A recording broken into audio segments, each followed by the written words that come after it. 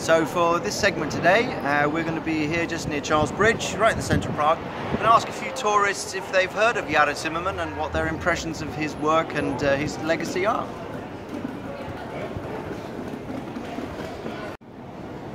Hello, we're here just near Charles Bridge. We've got these two young ladies.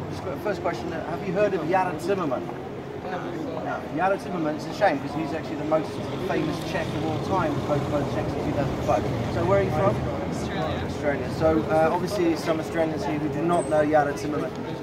Did you know that he was a writer, a philosopher, a composer, and also he wrote theatre, which is of course why we're here. First of all, where are you from?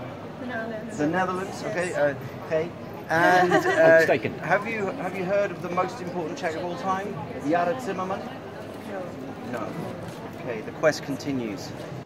So first, where are you from? New Zealand. New Zealand. Okay. Some Kiwis here. And do you know who the most famous Czech of all time is, by any chance? No. No. Okay. So you haven't heard of Jára Cimrman? No. Philosopher, writer.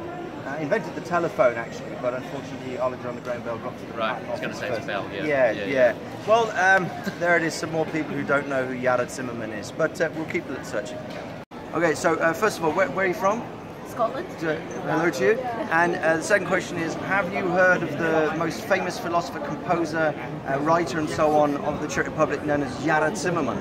No, I haven't. No. There we go. So the most famous Czech of all time, Scotland.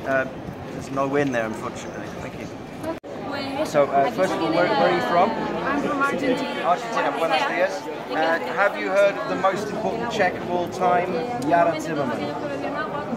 No. Okay. Uno, dos, tres. Gracias.